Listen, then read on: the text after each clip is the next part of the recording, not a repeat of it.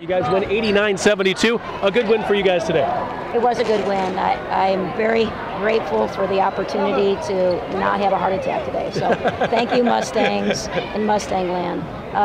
The one thing that I really wanted to comment on this particular game was the 24 assists that we had. I felt like we were firing on all engines and was really happy to see that. Obviously, we had some turnovers, a higher count than we normally have. We had a lot of young players on the court today, and they're learning. So it was a good opportunity to get some really good minutes for all of our players today. And it just wasn't Riverside State today. It absolutely wasn't. The Mustangs go to 8-0 at home in front of their home crowd this season. Mustangs are now 5-1 in Big West Conference. Coach, it kind of goes back, and it goes without saying, you got to take care of your home court and win the tough ones on the road, right? That is true. I'm very happy about how we've been able to maintain our home court advantage, and certainly the great crowds that we've been able to bring out to Cal Poly. I'm so appreciative of everybody that comes out and supports the team. I think we've seen a notable increase in attendance this year, and people like to follow winners and champions, and it's not too late. Y'all can still come out, jump on the bandwagon, be a part of it. We're all excited about what's happening with the women's basketball program. Joined by Cal Poly head coach Faith Mimnaugh as the Mustangs beat UC Riverside 89-72 this afternoon. Coach, you get 18 points from Adele Legato, 14 from Jonay Urban. And again, we keep harping on the fact that Jonay Urban doesn't put the basketball over, but coach, 3 games in a row now, and I believe it is 17 assists that she has without a single turnover. It's really amazing, and obviously she could have played even more minutes tonight and probably racked that up. But she just is so sure in her decisions. You know, she's not a big risk taker. I am not at all like that myself personally. I really value that in her. I know she has worked hard to make sure that that's a strong part of her game. You know, she just keeps playing better and better and better. I thought she had a great game today. Ariana had a great game today as far as shooting the ball and making things happen.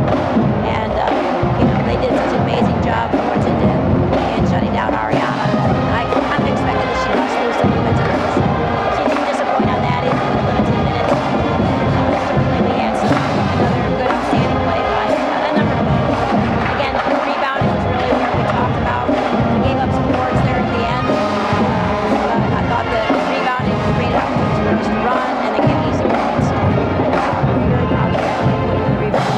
Coach, Molly Schlemer tonight finished this game having played just 14 minutes, 5 points and 4 rebounds. They took her out of her game a little bit, I think. Well, it's hard for me to not comment about some of the...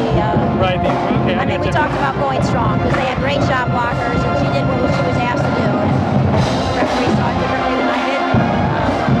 She was doing what she was asked to do. I don't know if that's my adjustment that I should make, so she was on the court longer. She's a terrific player, and I'm sorry that she got caught. She got into foul trouble, but coach, how nice is it to have the reigning Big West Conference Player of the Year in foul trouble? A couple of those questionable calls, I'll admit that. Okay, but you got a player like Molly sitting on your bench, and you're up by 20 of those points in the second half. That just shows you how deep and talented your team really is. Well, again, I'm really glad that we have that kind of depth. We had different players that came in and spotted Schlemer, and certainly Maddie did a nice job with rebounding, and we didn't really have to play Garza at the 5 spot today because Gilbert and Allen did a really nice job, I thought, holding down the fort for us defensively and controlling the boards, and ran the court well for us too, so we got some easy buckets from them. Coach, you guys are now 11-8 overall and 5-1 in Big West Conference play. Lots of conference season left, but you got to like what you're getting from your troops. All-around effort. Taryn Garza, 8 points, 5 rebounds, and 6 assists. And finally, after 1 game, she gets 3 defensive rebounds and 2 offensive. She's been ripping down offensive rebounds at an alarming pace. Talk about Taryn Garza. She is a great athlete and really has a nose. It's like nobody can deny her. She just is working the whole time. And just love her play. She is an energy person for us, and unselfish too. You know, she is doing what she needs to do to help us with scoring, but you know, she'd rather make the no look. I don't know, this is totally in her great arsenal, but she thinks it is. She's got the no look pass, and obviously with her 6 assists today, it proves again, how unselfish she is, and she's just trying to win basketball games and make the best opportunity for a basket. Not always her opportunity, but the best opportunity, and I appreciate that. 89-72 over UC Riverside. Cal Poly women's basketball now 11-8 this season and 5-1 Big West Conference play. Wonderful turnout. Coach, as always, thanks for joining us. One more question for you. You go on the road and you play UC Davis. They're a tough basketball team. They're right at the top of the Big West Conference with you guys. The Aggies, they're going to be tough on the road. Thanks for, you wouldn't even let me get through a day of enjoying this one. Now we have to be worried about Davis. No, really, Davis is an excellent team. They've had our number for a number of years. Hard to win at their place. They shoot the lights out. They shoot the three. They run the Princeton offense. They have a buzz defense. I mean, we're going to be preparing the whole week for them. And then Irvine is killing this year too. So we got. Can you just imagine this? We're going to Davis. Okay. Have to deal with all this, and then they send us to Irvine. Yeah, you got Irvine.